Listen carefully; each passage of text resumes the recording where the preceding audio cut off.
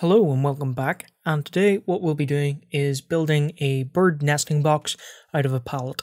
I've included guides on the measurements down below in the description for anybody looking to try this out, and we'll talk through the process as we build this together. I'm going to be focusing on two boxes today, the first being a robin's nest box, and this is what this video will primarily be about, but because I had the wood available, I also built a nest box for great tits, cold tits, or blue tits, whatever they wanted. So without further ado, let's get into the video. So what I've got here is a basic pallet, and I've measured the base of these pallets. They're going to fit absolutely perfectly.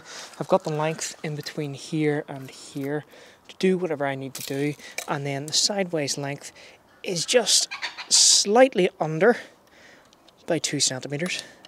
But it is definitely something that we can make work.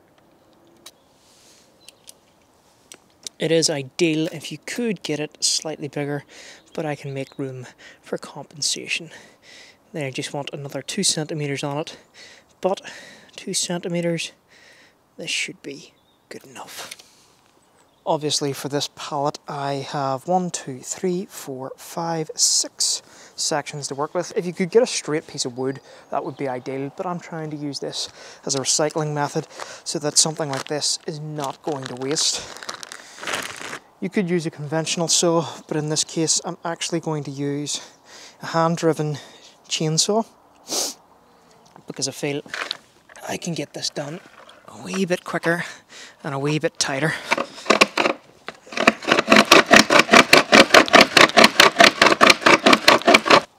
Well, it started as a good idea, at least, but unfortunately this time you have to accept whenever you're wrong.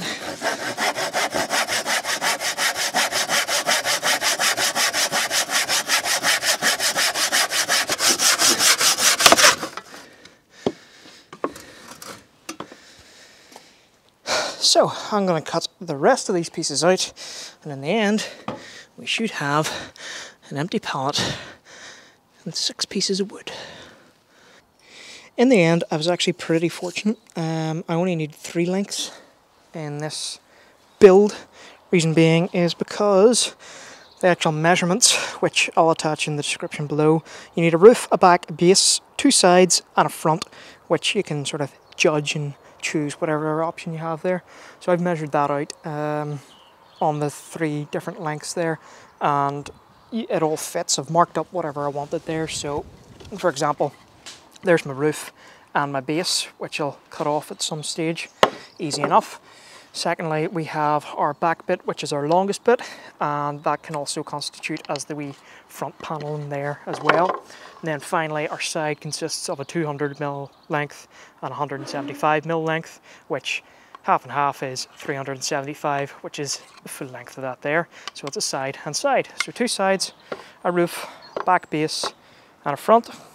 You're sorted with 3. So it's time to do more cutting off our saws, the favourite part of all this, and then we'll have our pieces ready to go to be hammered in place.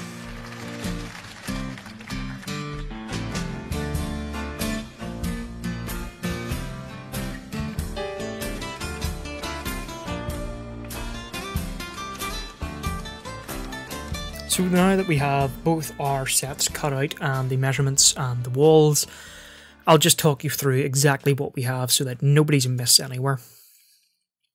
Starting off with the robin's box, we have a roof, we have a back plate, we have 2 sides, we have a base, and we have a front panel. Now, robins like an open nested box, as you'd seen at the start of the video, and they like that in sort of roughly about head height in deep vegetation. If you have ivy growing, brilliant place for it. Just make it sure it's stable and secure. For the blue tit box, it is the exact same again, same sort of measurements. We need a roof, we need 2 side panels, our back panel, our base floor, and our front panel. The only difference is with a blue tit or a tit box is that on the front panel it's going to be an enclosed surface.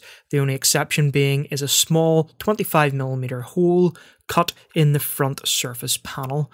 Now, I achieved this by drilling several holes and then using a file to cut that down, but that took a lengthy process, and what we're focusing on today is our robin's nest box.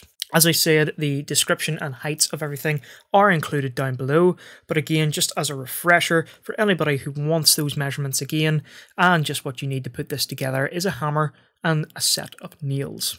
For the back panel, you'll need that 300mm by 150.